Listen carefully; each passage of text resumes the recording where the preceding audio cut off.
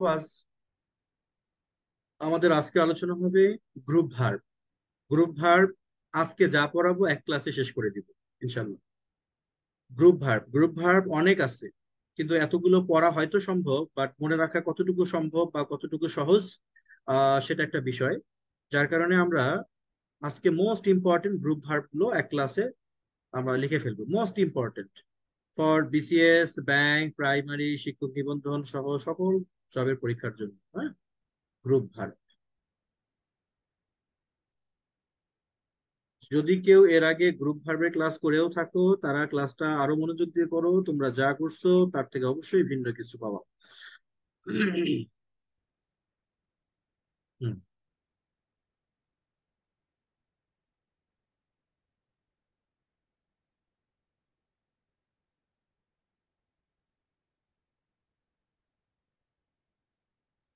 যেমন লিখো, প্রথমে লিখো act up to. Act up to হলো কোনো কিছু অনুসারে। কোনো কিছু অনুসারে, আজকের ক্লাসের পিডিএফ শিট দেওয়া হবে না, সুতরাং খাতায় নোট করতে হবে। কোনো কিছু অনুসারে বা যাকে বলা হয় অ্যাকর্ডিং টু।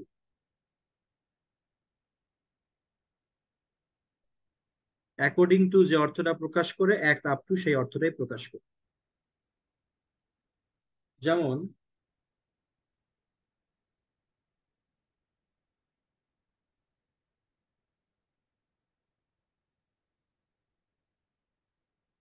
তাহলে অ্যাকর্ডিং টু এর মতো অর্থ অর্থ প্রকাশ করবে অ্যাক্ট আপ টু।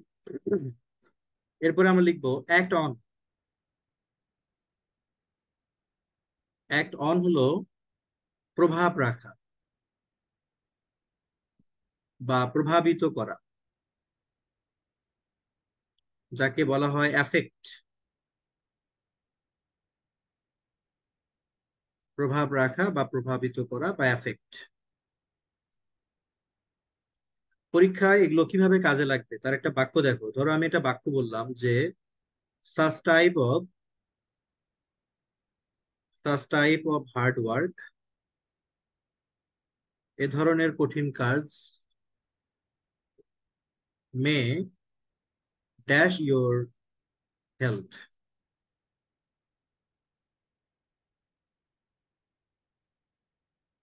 এখন তোমাকে এরকম চার পাঁচটা গ্রুপ ভার্ব দিয়ে বলবে যে কোনো একটা ক্লিক করার জন্য। তো তোমার যদি জানা থাকে যে অ্যাক্ট অন মানে প্রভাব রাখা বা প্রভাবিত করা, অ্যাক্ট আপ টু মানে অনুসারে, তো তুমি নিশ্চয়ই বুঝতে পারবা যে এ ধরনের কঠিন কাজ নিশ্চয়ই স্বাস্থ্যের উপর প্রভাব ফেলবে একটা। তাহলে এখানে অ্যাক্ট অন হবে। অ্যাক্ট অনও বলা যায়, অ্যাক্ট আপনও বলা যায়, দুইটা মানেই হলো প্রভাব রাখা। এরকম করে একটা সেন্টেন্সের মধ্যে গ্রুপ ভার্ব বসাতে হবে। আসলে সেন্টেন্সের মিনিং সহজেই বোঝা যায়, বাট গ্রুপ ভার্বের মিনিং বোঝাটাই কষ্ট হয়ে যায়, কঠিন হয়ে যায়। এই জন্য গ্রুপ ভার্বের মিনিং বুঝতে পারলে সেন্টেন্সে প্রয়োগ করা কোনো ব্যাপারই না। যাই হোক,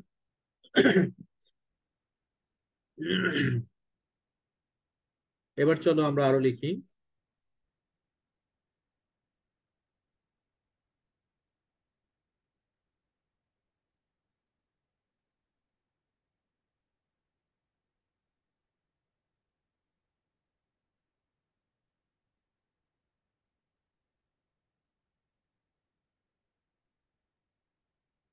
লেখো blow of. BLOW, blow, OFF of. Blow of মানে নির্গত হওয়া,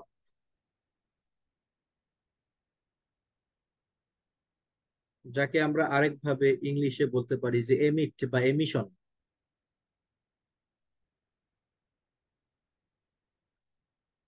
যেমন বিভিন্ন যানবাহন গুলো, তারা হচ্ছে তেল পোড়ানোর মাধ্যমে কার্বন এমিট করে বা কার্বন নির্গত করে। এই ব্লো অফ হলে, ব্লো অফ অর্থ হলো নির্গত হওয়া। এবার লেখো ব্রেক ইনটু।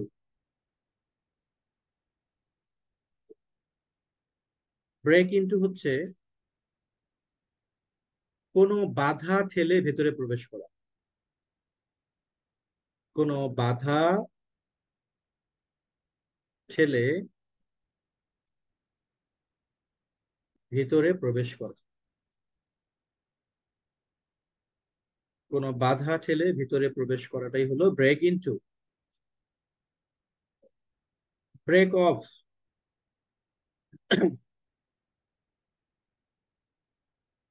ব্রেক অফ অর্থাৎ হঠাৎ করে থেমে যাওয়া। ব্রেক অফ মানে হঠাৎ করে থেমে যাওয়া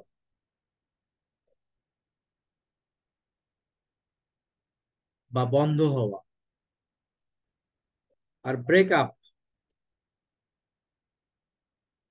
ব্রেক আপ হলো পুরোপুরি থেমে যাওয়া বা বন্ধ হওয়া। পুরোপুরি থেমে যাওয়া বা বন্ধ হওয়া বা শাট ডাউন বা ক্লোজ। বলে না রিলেশন ব্রেক আপ হয়েছে, ব্রেক আপ হলো পুরোপুরি ভেঙে গেছে। আর ব্রেক অফ হলো হঠাৎ করে থেমে যাওয়া, তবে পুরোপুরি না, সাময়িক সময়ের জন্য। এবার লিখো ব্রিং অফ। যেমন ব্রিং আপ মানে লালন পালন করা, আর এখানে লিখছি আমরা ব্রিং অফ। ব্রিং অফ হলো রক্ষা করা কাউকে বা রেস্কিউ।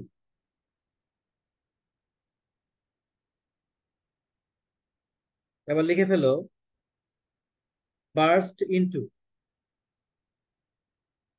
বার্স্ট ইনটু হচ্ছে কান্নায় ভেঙে পড়া।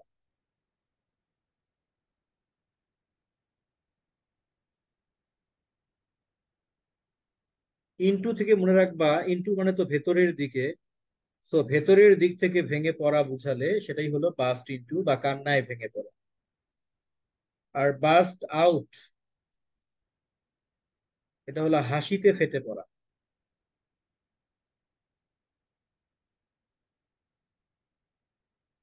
হাসিতে ফেটে পড়া হলে বার্স্ট আউট, আর কান্নায় ভেঙে পড়া বুঝালে হবে বার্স্ট ইনটু। নেক্সট পেজে যাব, লেখা শেষ করলে স্ক্রিনশট দিয়ে নাও।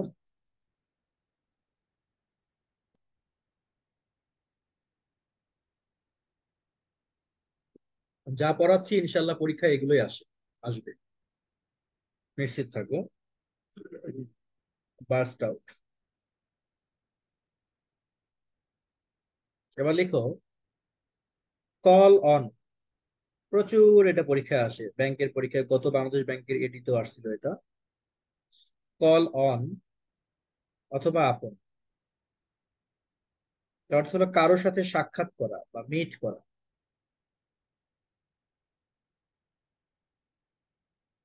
কারোর সাথে সাক্ষাৎ করা। তো আমি বললাম যে he will call on his friend, তার মানে সে তার বন্ধুর সাথে সাক্ষাৎ সাক্ষাৎ করবে। কল অন বা কল আপন মানে কারোর সাথে সাক্ষাৎ করা বা meet. Call in. Call in হচ্ছে কাউকে ডেকে পাঠা।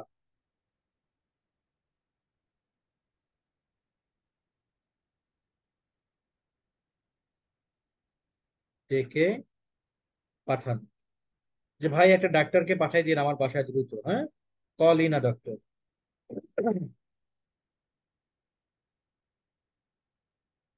এবার সে কল আপ।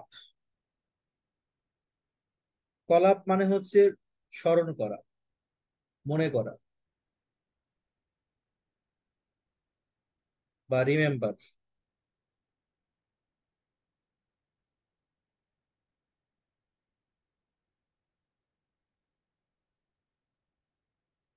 এবার লিখো carry, CARRY, carry of. Carry of মানে মৃত্যু ঘটানো,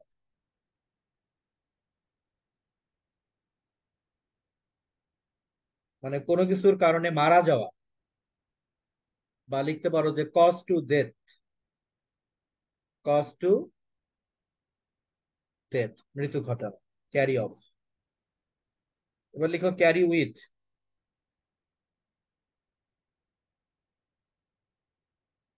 মানে সহমত হওয়া,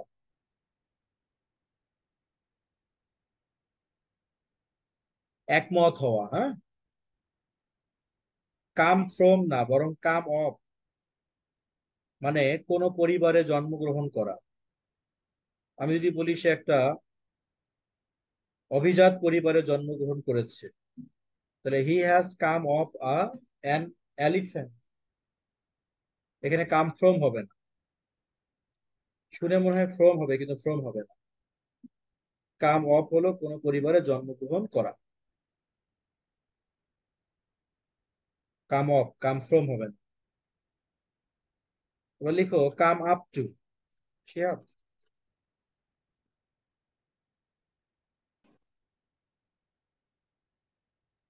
দেখো কাম আপ টু।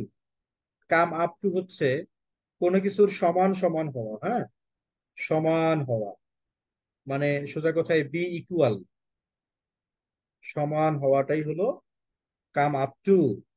লিখে ফেলো, ঝটপট লিখে ফেলো।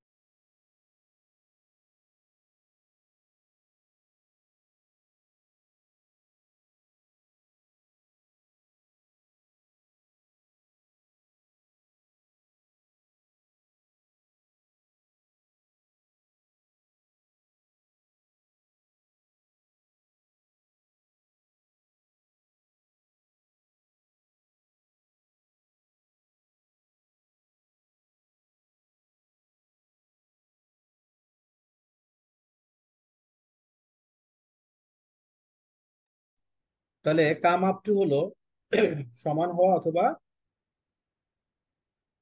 বি ইকুয়াল, সমান হওয়া বা বি ইকুয়াল, লেখা শেষ।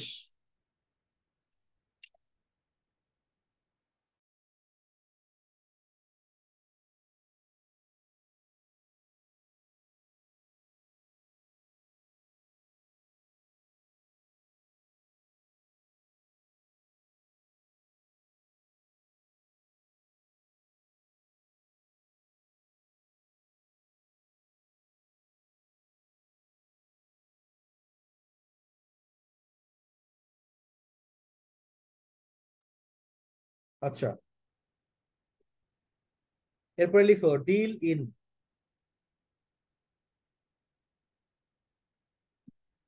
ডিল ইন, এটা মানে হলো ব্যবসা করা, ব্যবসা করা, বা কোনো কিছু কেনা বেচা করা, ক্রয় বিক্রয় করা, হ্যাঁ। আর ডিল উইথ, ডিল উইথ ব্যবহার হয় দুইটা অর্থে। একটা হলো কোনো কিছু নিয়ে আলোচনা করা, কোনো কিছু নিয়ে আলোচনা করা।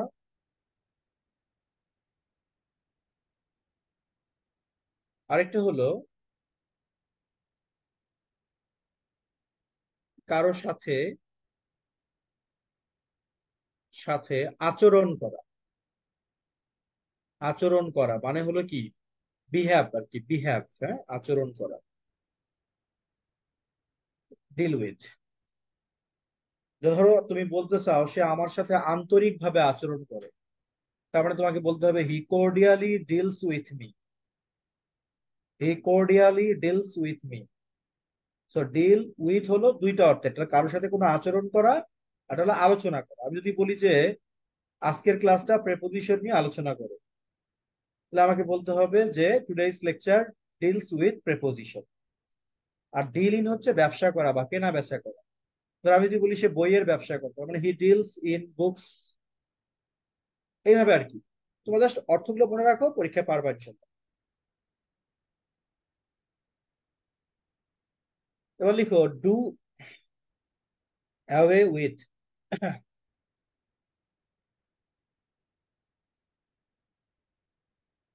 মানে কোনো কিছু বন্ধ হয়ে যাওয়া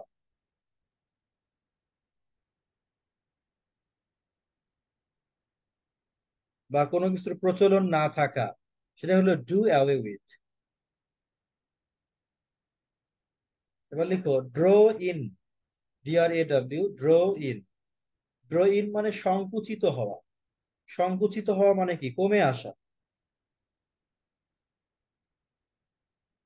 সংকুচিত হওয়া বা কমে আসা বা কমে যাওয়া, রিডিউস।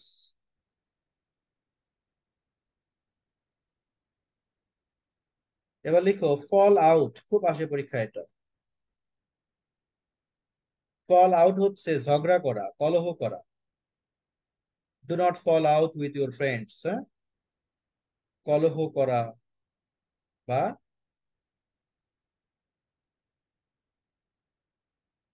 ঝগড়া করা। এবার আসো ফল অন। ফল অন মানে হচ্ছে কাউকে অ্যাটাক করা বা আক্রমণ করা। ধরো তুমি বললা হি ফল্ড অন মি, মানে সে আমাকে আক্রমণ করলো।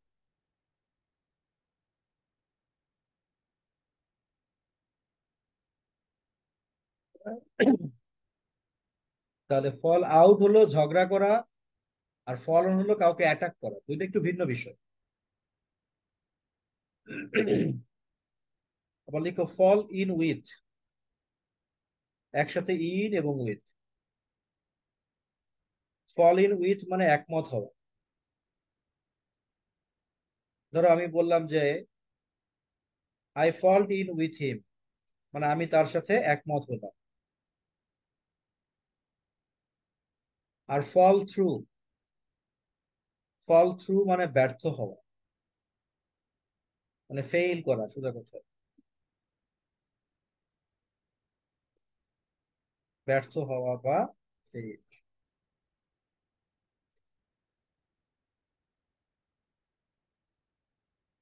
লিখে ফেলো।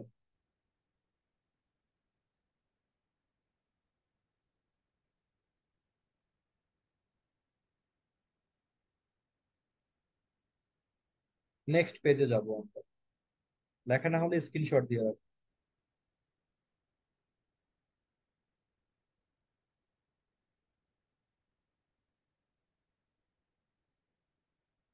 এবার লিখো গেট বাই। গেট বাই মানে পাশ দিয়ে যাও।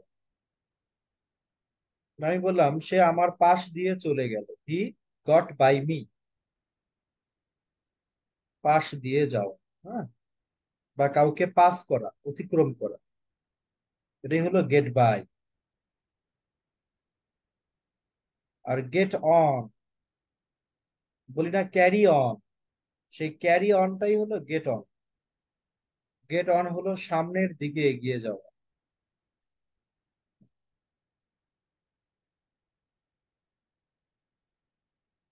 এগিয়ে যাওয়া,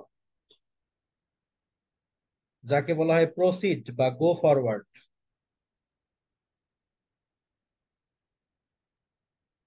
গো ফরওয়ার্ড বা প্রসিড।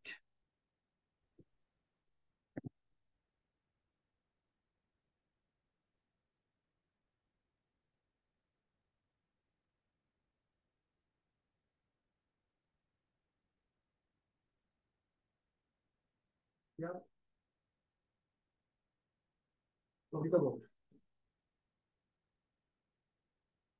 একটা কবিতা কয়েকবার ভালো করে পড়ো, পরে আমাকে সুন্দর করে জানাবা। গেট অন সামনের দিকে এগিয়ে যাওয়া, বা গো ফরওয়ার্ড বা প্রসিড। দেখো প্রসিড মানেই সামনের দিকে এগিয়ে যাওয়া, প্রসিড মানেই গো ফরওয়ার্ড, সুতরাং প্রসিড দিলে প্রসিডের পর আর ফরওয়ার্ড ব্যবহার করা যাবে না, সতর্ক থাকবে। এবার আসো গেট থ্রু।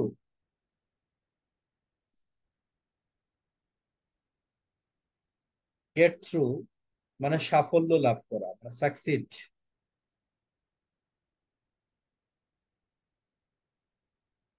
সাফল্য লাভ করা, গেট থ্রু। এবার আসো গিভ ইন।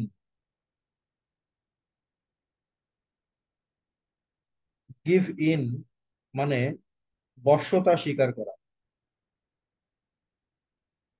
কারো বশ্যতা স্বীকার করাটা হলো গিভ।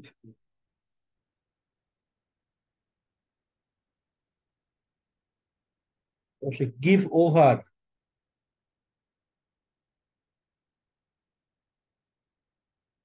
গিভ ওভার মানে ওই যে হ্যান্ড ওভার, হ্যাঁ, হস্তান্তর করা।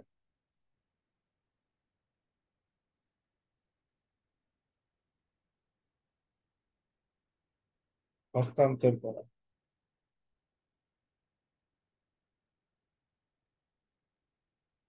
এবার লিখো go in for. Go in for হলো কারো সাথে প্রতিযোগিতা করা।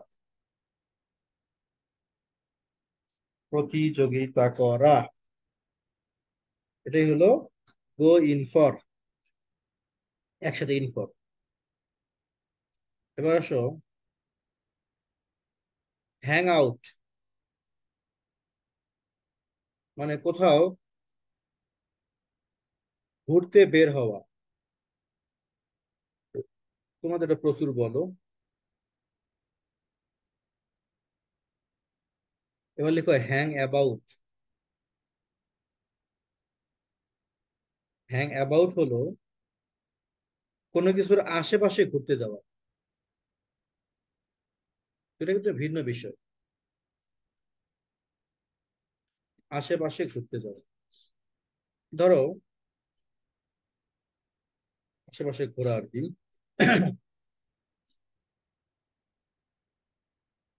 ঘোরা, আমি বললাম যে আমি হাতিঝিলের আশেপাশে ঘুরলাম, তাহলে I hang about Hatirjheel. R hang out হলো বাইরে কোথাও ঘুরতে যাও। লিখে ফেলো তোমরা।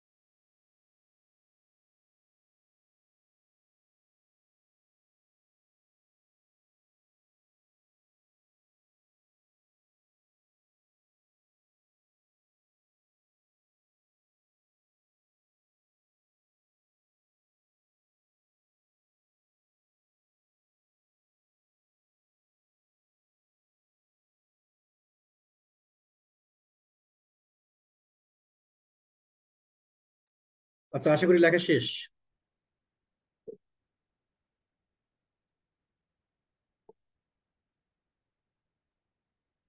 এবার আসো, লেখো কিপ আপ উইথ অথবা কিপ পেস উইথ।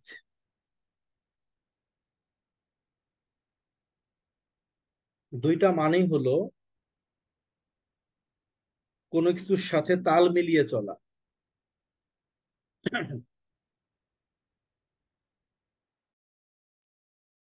কোনো কিছুর সাথে তাল মিলিয়ে চলা।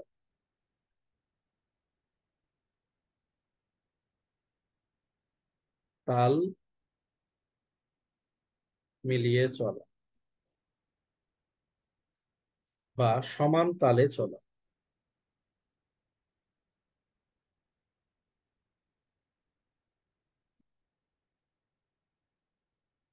অন্যদিকে লিখবা, এগুলো মোস্ট অ্যাডভান্স লেভেলের গ্রুপ ভার্ব, হ্যাঁ, এগুলো পরীক্ষা আসে।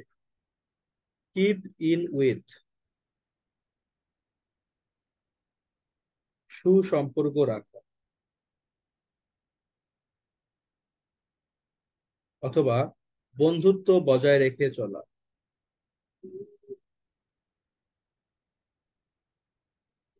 কারোর সাথে বন্ধুত্ব বজায় রেখে চলা হলো কিপ ইন উইথ।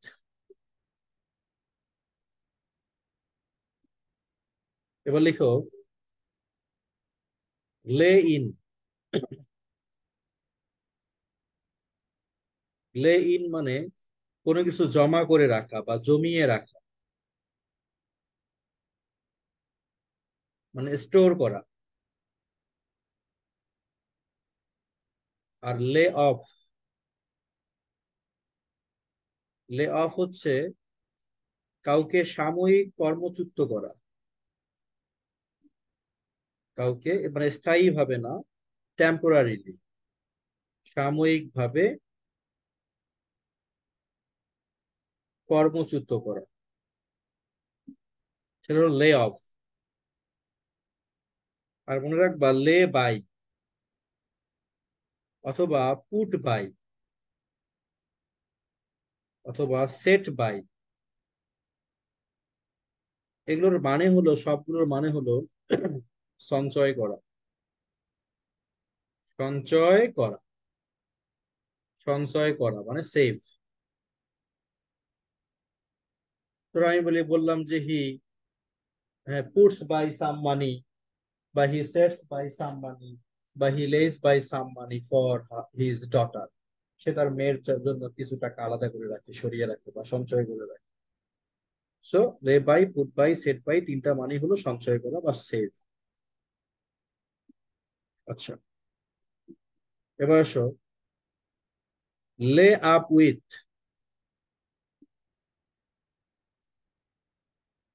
লে আপ উইথ মানে শয্যাশায়ী হওয়া, মানে বিছানায় পড়ে যাওয়া।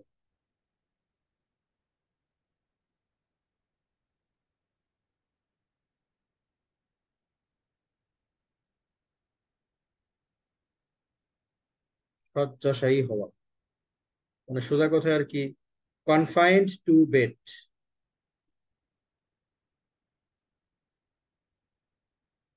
শয্যাশায়ী হওয়া। ও ভালো কথা, কনফাইন্ড এর পরে প্রেপোজিশন কিন্তু টু হয়, ইনও হয়, হ্যাঁ। মনে রাখো, যদি কনফাইন্ড এর পরে রুম থাকে, যে রুমে আবদ্ধ হওয়া বা কক্ষে আবদ্ধ হওয়া বা চার দেয়ালের মধ্যে আবদ্ধ হওয়া এরকম কিছু, তাহলে কনফাইন্ড এর পরে ইন হবে। আর বিছানা হলে ইন হবে না, টু হবে।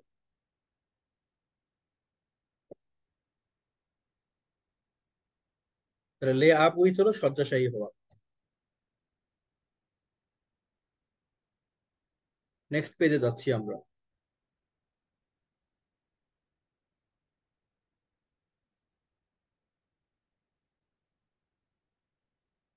দেখো লুক ডাউন আপন, শুধু লুক ডাউন না, লুক ডাউন আপন। স্যার আগের পেজটা একটু দেয়া যাবে, স্ক্রিনশট নিতে পারি নাই।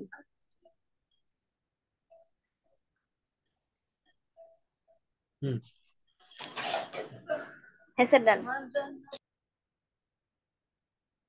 লুক ডাউন আপন হলো ঘৃণা করা, মানে হেট।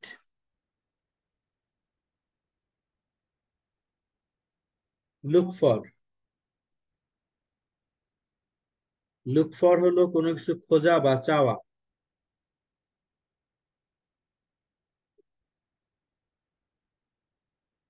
কোনো কিছু খোঁজা, অন্বেষণ করা বা চাওয়া বা সার্চ। বলি না যে we are looking for job, এটা লুক ফরটা হলো চাওয়া খোঁজা, না এটা look for. Look up,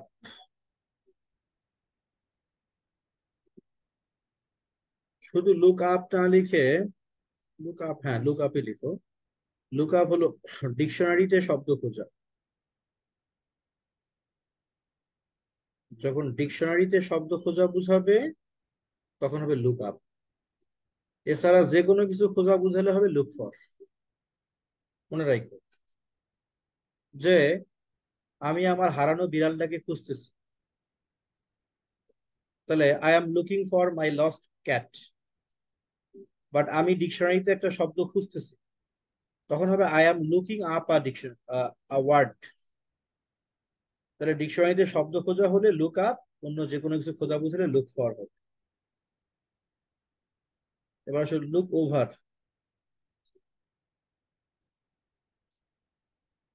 look over হলো পরীক্ষা করা, বিশেষ করে বা ভালো করে দেখা, কোনো কিছু ভালো করে দেখা, বিশেষ করে পরীক্ষার খাতা দেখা। সোজা কথায় পরীক্ষকরা যে পরীক্ষার খাতা দেখে, সেটা হলো লুক ওভার।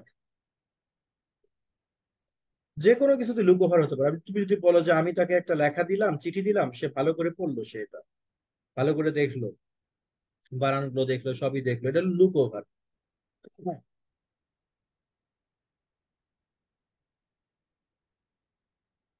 আর হলো, আরটা লিখবা লুক থ্রু।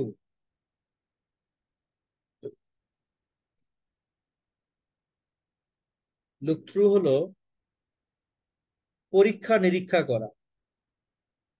পরীক্ষার খাতা দেখা আর পরীক্ষা নিরীক্ষা করা এক জিনিস না। পরীক্ষা নিরীক্ষা করা মানে ইন্সপেকশন করা, কোনো কিছু ইন্সপেকশন করা। ধরো গবেষণার ক্ষেত্রে বা যে কোনো কিছু ক্ষেত্রে পরীক্ষা নিরীক্ষা যে করা হয় সেটা হলো লুক থ্রু। আর এটা হলো লুক ইনটু। লুক ইনটু হলো কোনো কিছুর ভেতরে গিয়ে দেখা, ওটাই তদন্ত করা। কোনো কিছুর ভেতরে গিয়ে দেখা বা জানা বা তদন্ত করা,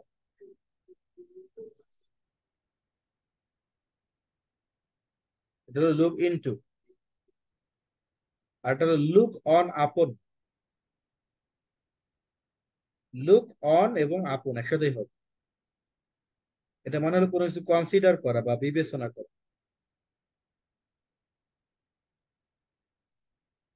বিবেচনা করা বা কনসিডার। লুক অন আপন, বিবেচনা করা বা কনসিডার।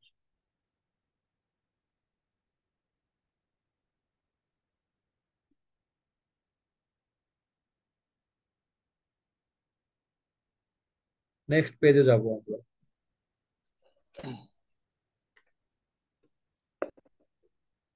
স্যার আজ টোটাল কয়টা ক্লাস নিলেন? এটা পঞ্চম ক্লাস চলছে। বুঝলাম স্যার, এনার্জি এখনো ধরে রাখছে। কি করবো আর? দেখো, লুক অন আপন হলো বিবেচনা করা বা কনসিডার।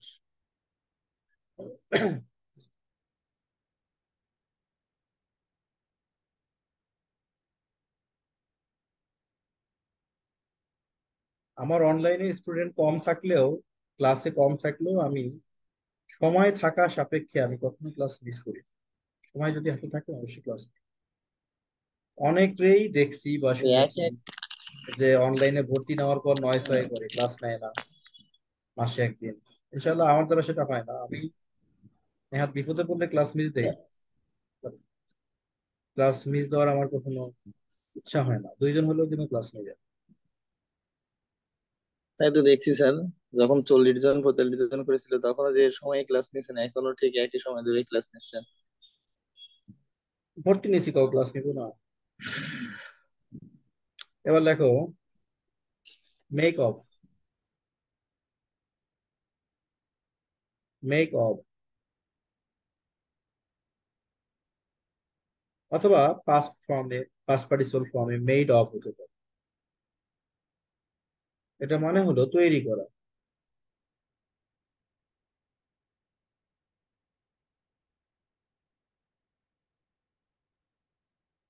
আগে লিখো পরে ব্যাখ্যা করো। আবার লিখো মেক ফ্রম বা মেড ফ্রম, এটা মানেও তৈরি করা।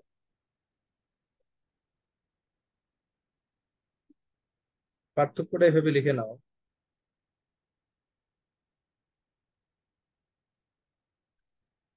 দেখো, যখন কোনো উপাদান দ্বারা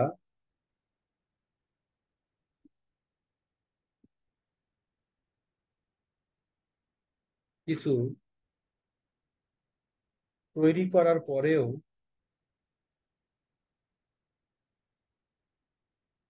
সেখানে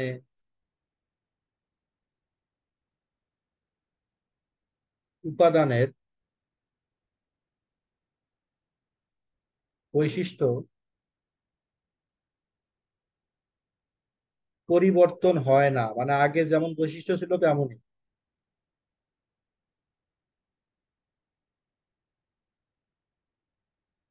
সেখানে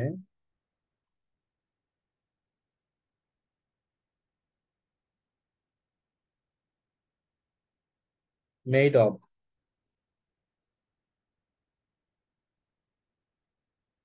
কিন্তু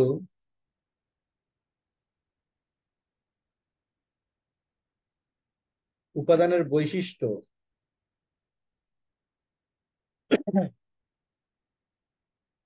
বা অস্তিত্ব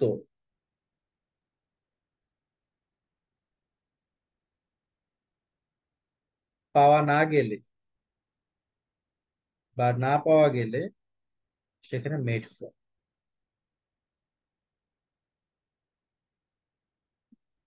তাহলে তুমি একটা জিনিস তৈরি করছো একটা উপাদান দ্বারা, এখন তৈরি করার আগে উপাদানের বৈশিষ্ট্য যেমন ছিল তৈরি করার পরেও বৈশিষ্ট্য তেমনই আছে, সেটা মেড অফ। বাট তৈরি করার আগে উপাদান ছিল একরকম, তৈরি হওয়ার পরে হয়ে গেছে আরেক রকম, সেটা মেড ফ্রম। যেমন ধরো আমার হাতে এই মুহূর্তে একটা বোতল আছে, প্লাস্টিকের বোতল। আমি বললাম যে এই বোতলটা প্লাস্টিকের বোতল। The bottle is made of plastic. কারণ এর বোতলের যে উপাদানটা প্লাস্টিক, প্লাস্টিক আগে যেমন বৈশিষ্ট্য ছিল তৈরি হওয়ার পরেও কিন্তু প্লাস্টিকের বৈশিষ্ট্য তেমনই আছে। প্লাস্টিক কিন্তু সোনা দামি গহনা হয়ে যায়, প্লাস্টিকই আছে। সো বৈশিষ্ট্য যদি পরিবর্তন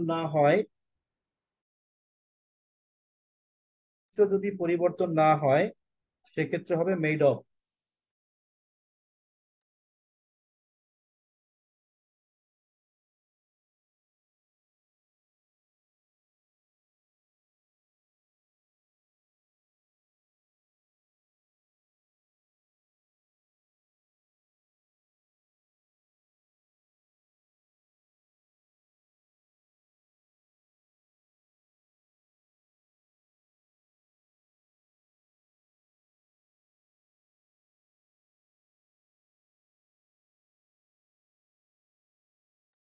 the bottle is made of plastic. এখন ধরো আমি বললাম যে পেপার, কাগজ, ইজ মেড ড্যাশ উড বা ব্যাম্বু। ব্যাম্বু। এখন দেখো কাগজ তৈরি হয় বাঁশ দিয়ে। বাঁশের যে বৈশিষ্ট্যটা, কাগজ তৈরি হওয়ার পর কিন্তু কাগজে সেই বাঁশের বৈশিষ্ট্যটা পাওয়া যায় না, বাঁশ আর চেনা যায় না। তার মানে এখানে ফ্রম হবে। আবার আমি বললাম অয়েল মানে তেল, oil is made dash seed. যে কোনো বীজ, ধরো সরিষার বীজ বা সয়াবিন বীজ, যে কোনো বীজ দিয়ে তেল তৈরি হয়, বা বাদামের বীজ থেকে তেল তৈরি হয়। তাহলে ভাবো তো একটু, বীজের বৈশিষ্ট্য কেমন? বীজ হলো গোলাকার বা শক্ত, মানে কঠিন পদার্থ। আর তেলের বৈশিষ্ট্য কেমন? তরল পদার্থ। তাহলে তৈরি করার পর উপাদানের বৈশিষ্ট্য আগে যেমন ছিল তেমন তো আর নাই, সুতরাং এখানে হবে from। ধরো তোমরা যে এখন কোনো না কোনো একটা জামা বা একটা তোমরা একটা ড্রেস তো পরিধান করে আছো, এটা তৈরি হয়েছে কি দিয়ে? সুতা দিয়ে। এখন দেখো তৈরি হওয়ার পরেও কিন্তু সুতা সুতাই আছে, হয়তো সুতাটা পেঁচানো হয়েছে বা গাঁথনিতে রূপান্তর হয়েছে, বাট সুতা কিন্তু লোহা হয়ে যায়। এখন যদি আমি বলি যে কটন দিয়ে বা সুতা দিয়ে কাপড় তৈরি হয়, তাহলে আমাকে কিন্তু বলতে হবে cloth is made dash cotton. কি হবে বলো? লেখো চ্যাট বক্সে, cloth is made dash cotton. Cloth is made dash cotton, কি দিবা?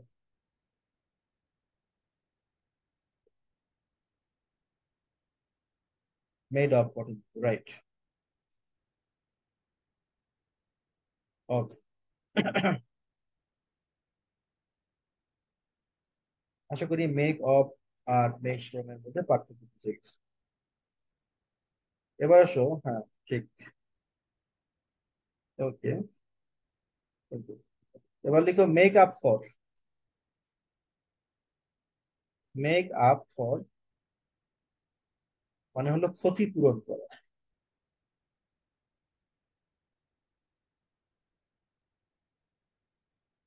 ক্ষতিপূরণ করা বা ক্ষতিপূরণ দেয়া। পাস অ্যাওয়ে, মানে সোজা কথায় মরে যাওয়া বা মারা যাওয়া, এটা হলো পাস অ্যাওয়ে, মানে ডাই। আমি যদি বলি যে হি পাস অ্যাওয়ে, তার মানে সে মারা গেছে, হি ডাই, পাস অ্যাওয়ে। এবার লিখো পাস থ্রু।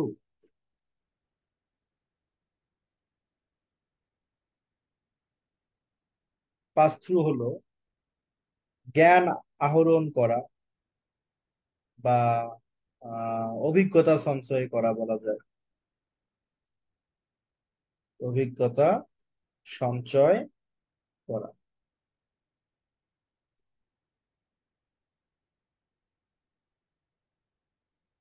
সঞ্চয় করা বা জ্ঞান আহরণ করা।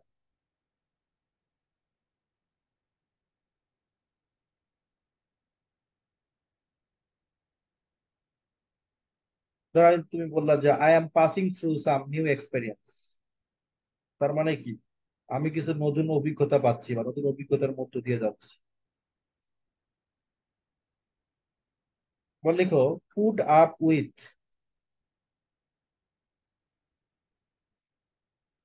পুট আপ উইথ হলো সহ্য করা। তোমরা একটু সহ্য করে লিখে নাও, আর বেশিক্ষণ নেই, লিখে নাও। বা টলারেট। এবার লিখো রান অ্যাওয়ে। রান অ্যাওয়ে মানে কি দৌড়ে পালানো বা দৌড়ে যাওয়া। আর রান অ্যাওয়ে উইথ মানে কোনো কিছু চুরি করে পালিয়ে যাওয়া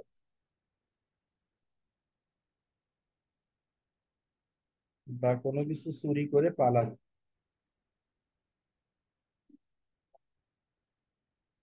এটা হলো রান অ্যাওয়ে উইথ।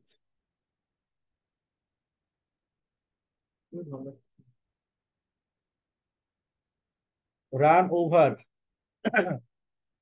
শিহাব বাবা, আপু, শুনতেছো?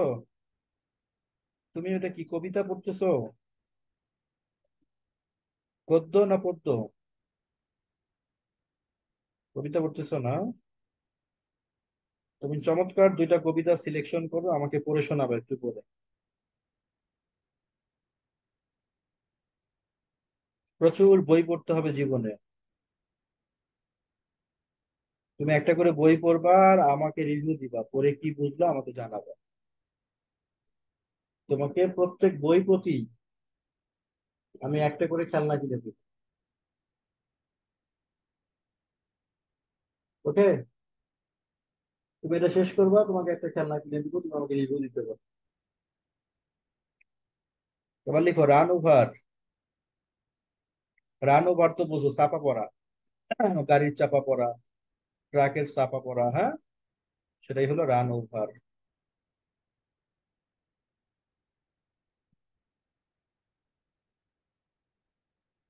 ধরে বললাম যে এ কার র্যান ওভার হিম।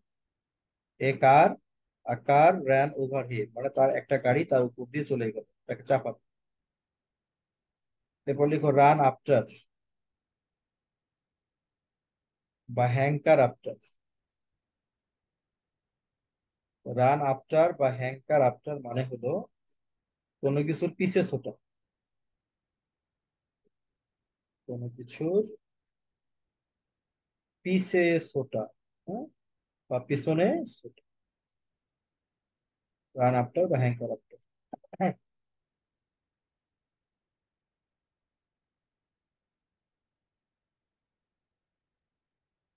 এরপর আসো নেক্সট।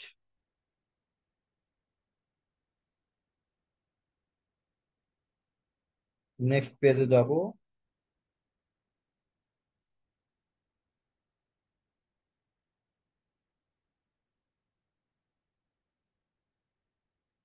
Okay,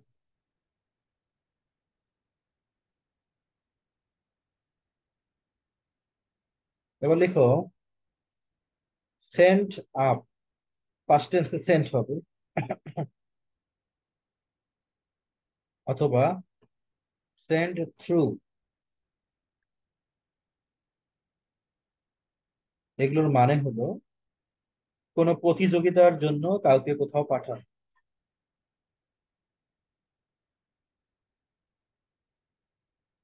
কোনো প্রতিযোগিতার জন্য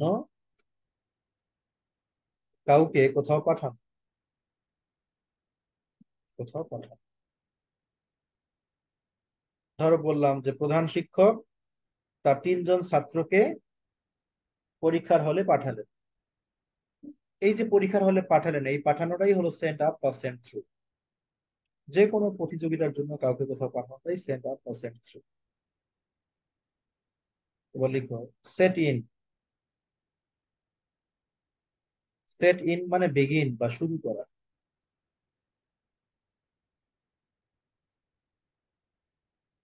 ধরো আমি বললাম he said in a new business, সে একটা নতুন ব্যবসা শুরু করেছিল। সেট ইন হলো শুরু করা, মানে স্টার্ট বা বিগিন।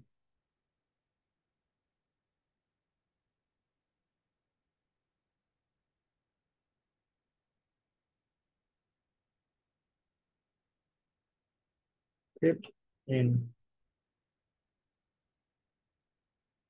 না, এবার দেখো সিট ইন। সিট ইন লিখো, সেট। এবার লিখো সিট দিয়ে আরো কিছু আছে। আহ, দেখো সিট ফর,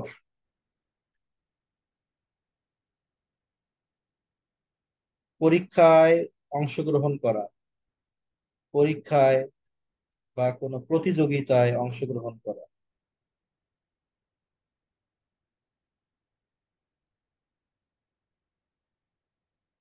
ধরো তুমি বললা যে আমি পরীক্ষায় অংশগ্রহণ করলাম, তার মানে I set for the exam. এটাই হলো seat for, R seat in হলো শুরু করা। এবার লিখো স্ট্যান্ড বাই, মানে কারো পাশে দাঁড়ানো বা কাউকে সাহায্য করা।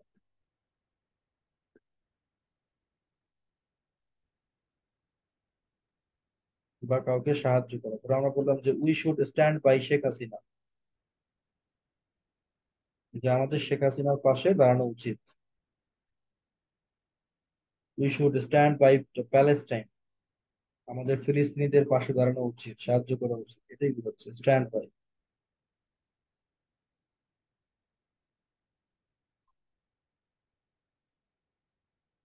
এবার লিখো স্ট্যান্ড ফর। স্ট্যান্ড মানে কি দাঁড়ানো, প্রার্থী রূপে দাঁড়ানো। প্রার্থী রূপে দাঁড়ানো। ধরো বলে না যে আমার ভাই তোমার ভাই ইব্রাহিম ভাই, ইব্রাহিম ভাই, ইব্রাহিম ভাইয়ের মার্কা কি? বললো যে বদনা মার্কা। এখন ইব্রাহিম ভাই কি মার্কায় দাঁড়াইছে? ইব্রাহিম ভাই বদনা মার্কায় দাঁড়াইছে। ঠিক আছে, এই যে দাঁড়ানো, প্রার্থী রূপে দাঁড়ানো, এটাই হলো স্ট্যান্ড ফর। ইব্রাহিম ভাই ভিডিওটা বন্ধ করো। Stand for. এবার আসো স্ট্যান্ড ওভার, মানে কোনো কিছু পোস্টপোন করা বা স্থগিত রাখা।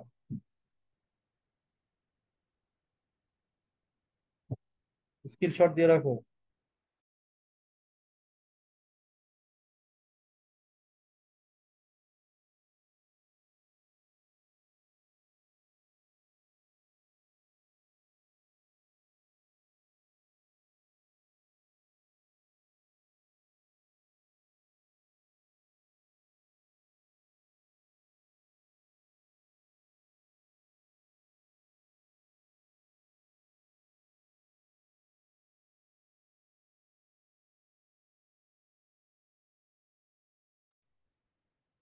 এবার নেক্সট পেজে যাও।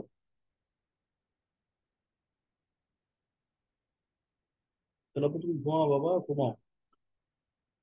আচ্ছা, এবার লিখো লিখো যে টেক বাই। টেক বাই হচ্ছে কোনো কিছু ধরা, মানে হলো catch. Take after, take after মানে দেখতে একই রকম বা সাদৃশ্য, এটাকে সাদৃশ্য বলে বা সদৃশ বলে, দেখতে একই রকম, যাকে বলে আর কি রিজেম্বল। রিজেম্বলের পরে কিন্তু আবার আফটার দিও না ভুল করে, রিজেম্বল মানেই টেক আফটার। ধর আমি যদি বলি যে he takes after his father, সে দেখতে তার বাবার মতো। আর লুক আফটার, এটা তো দেখাশোনা করে,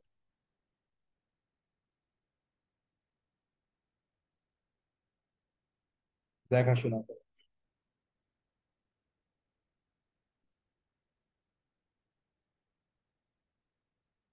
নেক্সট পেজে যাবো।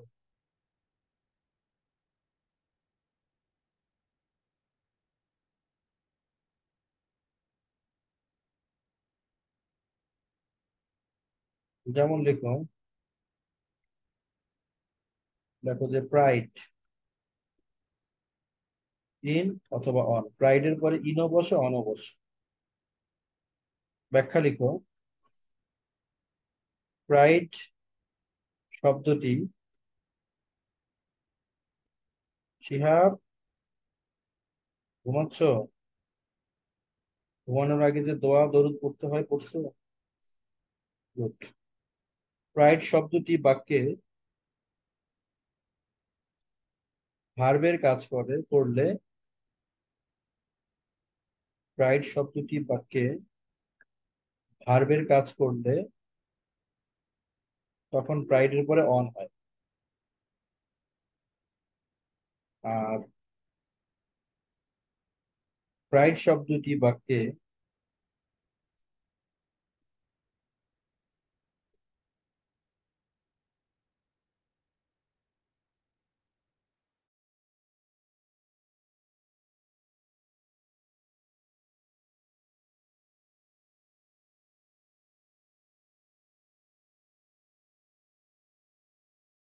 প্রাইড শব্দটি বাক্যে নাউনের কাজ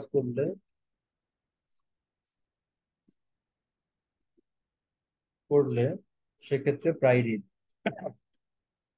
তার মানে প্রাইড শব্দটা বাক্যে ভার্বেরও কাজ করতে পারে, নাউনেরও কাজ করতে পারে। যদি এটা ভার্বের কাজ করে তাহলে প্রাইডের পরে অন হবে, আর যদি এটি নাউনের কাজ করে তাহলে প্রাইডের পরে ইন হবে। যেমন একটা বাক্য লিখি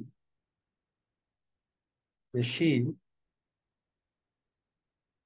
প্রাইডস, দেখো এখানে প্রাইডটা কিন্তু ভার্ব, এখানে প্রাইডটা ভার্ব। শি প্রাইডস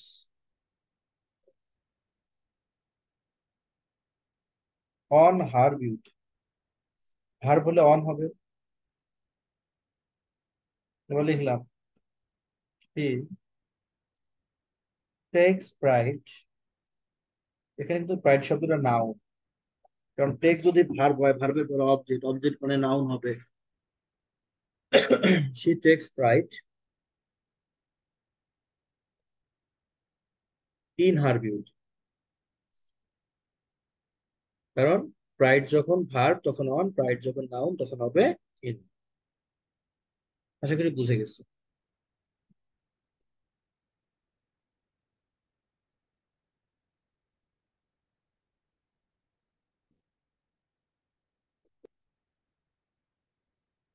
যারা এখনো লিখতে পারোনি তা ঝটপট স্ক্রিনশট দিয়ে নাও।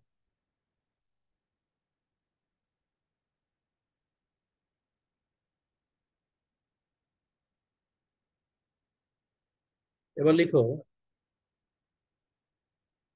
এগ্রি বা ডিসএগ্রি, এরপরে উইথ হতে পারে, আবার অনও হতে পারে, আবার টুও হতে পারে। কখন হবে? এগ্রি মানে তো একমত হওয়া, ডিসএগ্রি ভিন্ন মত হওয়া। লিখবা যদি পার্সন কোন ব্যক্তির সাথে একমত বা ভিন্ন মত হওয়া বোঝায়, তাহলে এগ্রি বা ডিসএগ্রি করে উইথ হবে। আর যদি কোনো প্রপোজাল প্রস্তাবের সাথে একমত ভিন্ন মত হওয়া বোঝায় তাহলে টু হবে।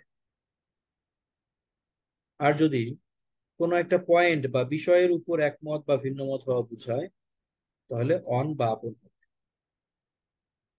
সো এগ্রি ডিসএগ্রির পরে পার্সন হলে উইথ হবে, প্রপোজাল হলে টু হবে, পয়েন্ট হলে অন হবে, এবং এই প্রিপোজিশনগুলোর কারণে অর্থগুলো ভিন্ন হবে।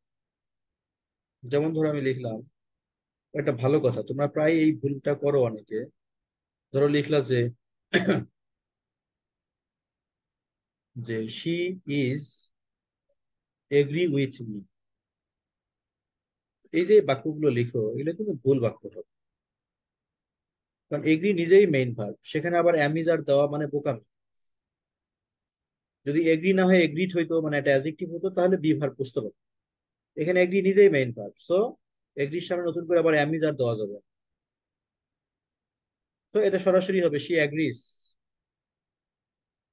প্রেজেন্ট টেন্স হলে এস যুক্ত হবে উইথ মি। না বোধক করলে বলা যাবে না শি ইজ নট এগ্রি, বলতে হবে শি ডাজ নট এগ্রি, কারণ এগ্রি তো নিজেই মেইন ভার্ব। যাক, পার্সন হলে উইথ হয়, আর মনে রেখো এগ্রির সামনে অ্যামিজ আর দেওয়া যাবে না, নিজেই মেইন ভার্ব।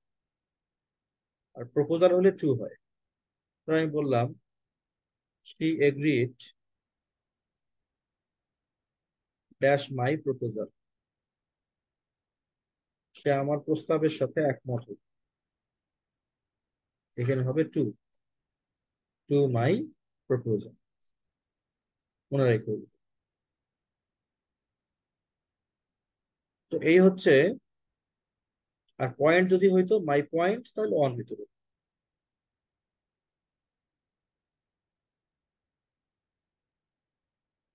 এবার লিখো ডাই, ডাই দিয়ে লিখো ডাই অফ, মানে সরাসরি কোনো রোগে আক্রান্ত হয়ে মরে যাওয়া। সরাসরি রোগে আক্রান্ত হয়ে মরে যাওয়া বা মারা যাওয়া বা মরা বুঝলে ডাই অফ। ডাই ফ্রম সরাসরি রোগ নয়, নয়, বরং কোনো প্রভাবে মারা গেছে। প্রভাব বলতে কি বোঝায়? প্রভাব বলতে যেমন ধরো স্মোকিং একটা প্রভাব, কেউ ইনজুর্ড হলো, ইনজুরি একটা প্রভাব, সেখান থেকে সে মারা গেল। ওভার ইটিং, বেশি মাত্রায় খাইছে খেয়ে মরে গেল, এটা একটা প্রভাব। ঠিক আছে। এরপরে ফ্রাস্ট্রেশন একটা প্রভাব, ডিপ্রেশন একটা প্রভাব, ইত্যাদি আর কি। হ্যাঁ, কেউ একজনকে বেশি ভালোবাসা বাঁচতে বাঁচতে মরে গেছে, এটা একটা প্রভাব। কেউ একজনকে না পাইতে পাইতে টেনশনে মরে গেছে, এটাও একটা প্রভাব। ক্যান্সারও এক ধরনের প্রভাব, রোগ হিসেবে চেয়ে প্রভাবটাকে বেশি মনে করা হয়, তাই ক্যান্সারের ক্ষেত্রে ডাই অপও হয়, ফ্রমও হয়। অপশনে দুটোই থাকলে ফ্রমকে বেশি গুরুত্ব দিতে হয়। সরাসরি রোগ নয়, বরং কোনো প্রভাবে মারা গেলে ডাই ফ্রম। এরপর লিখো ডাই বাই, এটা হলো বিষ পানে মরে যাওয়া।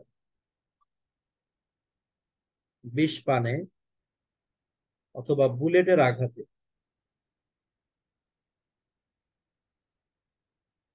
বুলেটের আঘাতে মরা বুঝালে ডাই বাই হবে। এবার আসো, ডাই ইন অথবা বাই দুটাই হতে পারে যদি দুর্ঘটনায় মারা যাওয়া বোঝায়। দুর্ঘটনা বা অ্যাক্সিডেন্ট, অ্যাক্সিডেন্টে মরা বুঝালে ডাই ইন বা বাই দুটোই হতে পারে। লিখে রাখো যে অ্যাক্সিডেন্ট এর পূর্বে, মানে বাক্যে যখন অ্যাক্সিডেন্ট শব্দটি ব্যবহার হবে, তখন অ্যাক্সিডেন্টের পূর্বে যদি আর্টিকেল থাকে, হ্যাঁ, আর্টিকেল থাকলে ইন হবে। আর অ্যাক্সিডেন্টের পূর্বে যদি এ এন্ড দি এর মতো কোনো আর্টিকেল না থাকে, হ্যাঁ, অ্যাক্সিডেন্টের পূর্বে আর্টিকেল না থাকলে বাই হবে। তার মানে অ্যাক্সিডেন্টে মরলে ইনও হতে পারে বাইও হতে পারে। যদি অ্যাক্সিডেন্টের পূর্বে আর্টিকেল থাকে তাহলে ইন দিবা, না থাকলে বাই দিবা। এবার দেখো ডাই ইন বা ডাই ইনের আরো ব্যবহার আছে, হ্যাঁ, শুধু অ্যাক্সিডেন্ট না, আরো ব্যবহার আছে।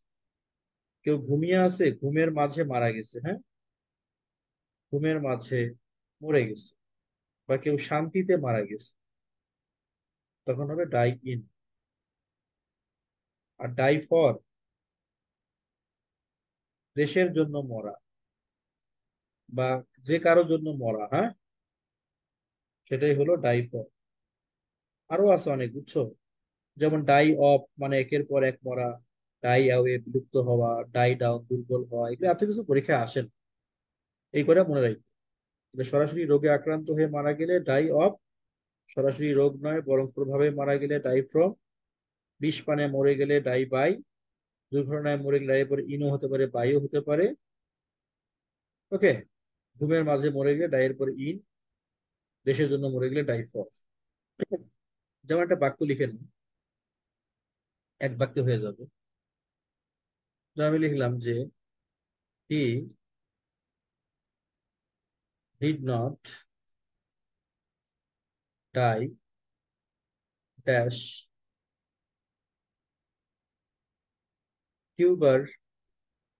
টিউবারকিউলোসিস, নট, বা শূন্যস্থান পূরণ করে ফেলো নিজে নিজে, নট ক্যান্সার, নট। ডাই শব্দটা বারবার না লিখে শুধু নট লিখতেছে, মনে করবা সবগুলোতে ডাই আছে।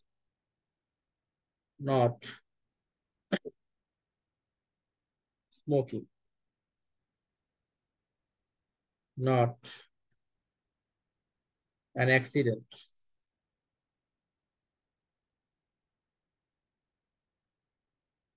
Not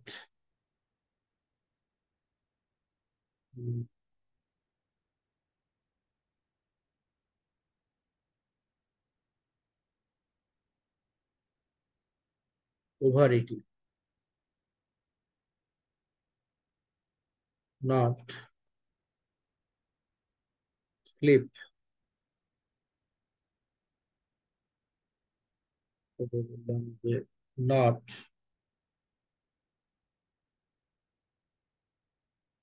bullet,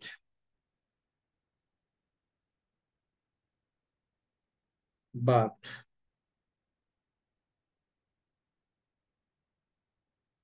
dash the country, কিন্তু দেশের জন্য মারা গেল।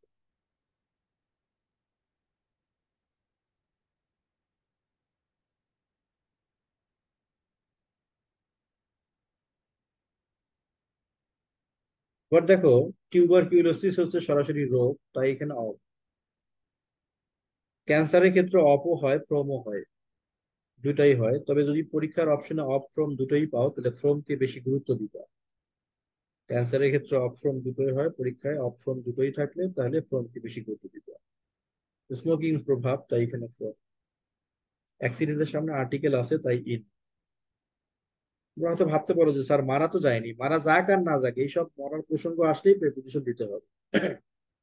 ওভার ইটিং ও প্রভাব, তাহলে ফ্রম। স্লিপ ঘুমের মধ্যে ইন, বুলেট তাহলে বাই, দেশের জন্য তাহলে ফর। আশা করি আজকে আমি যে কটা গ্রুপ ভার্ব তোমাদেরকে আলোচনা করলাম বা বুঝাইলাম,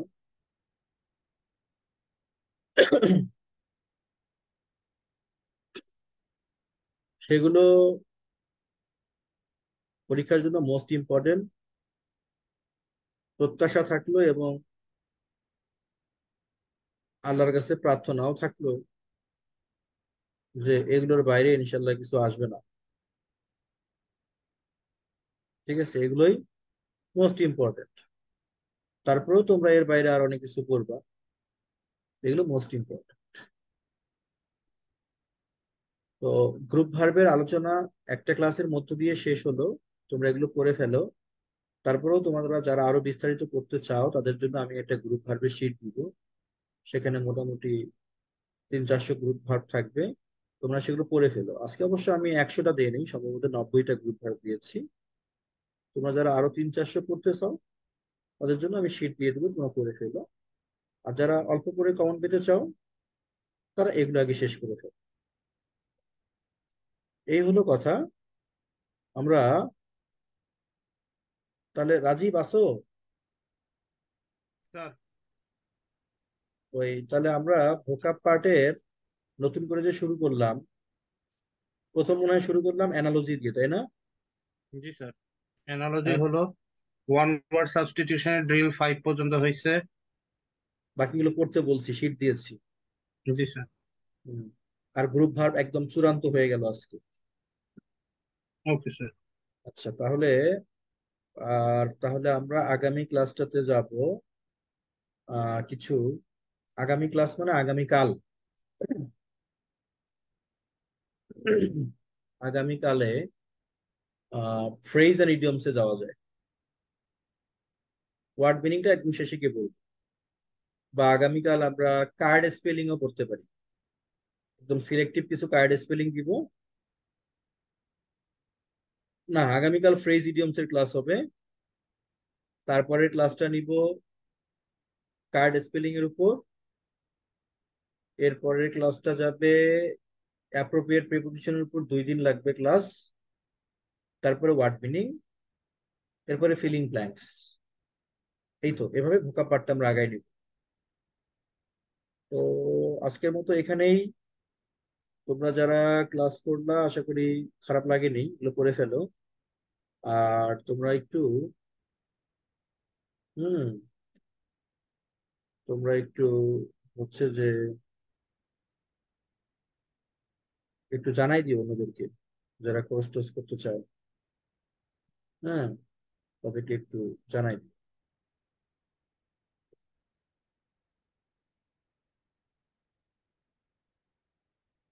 ঠিক আছে, ক্লাসটা রেকর্ড দিয়ে দিচ্ছি, রেকর্ড গ্রুপের পেয়ে যাবো তোমার রাতে একটু পরেই। আজকের গ্রুপ ভার্ব গুলো, রাজীব এর আগের ক্লাসেও তো গ্রুপ ভার্ব পড়ছিলাম মনে হয়, একটু ভিন্ন আছে না? কোনটা স্যার? এর আগেও পুরান ব্যাচে গ্রুপ ভার্ব পড়াইছিলাম মনে হয় ভোকাবে। হ্যাঁ হয়েছিল আগে। জি স্যার। কিন্তু বেশ কিছু ভিন্ন আছে। আচ্ছা, তারপরে যে শম্পা সাহা, তুমি তো মনে হয় নতুন যুক্ত হয়েছো না? শম্পা সাহা, তুমি কি নতুন যুক্ত হয়েছো? জি স্যার। তুমি কয়টা ক্লাস পাইছো? স্যার তিন চারটা স্যার, চারটা। তো 4টা ক্লাস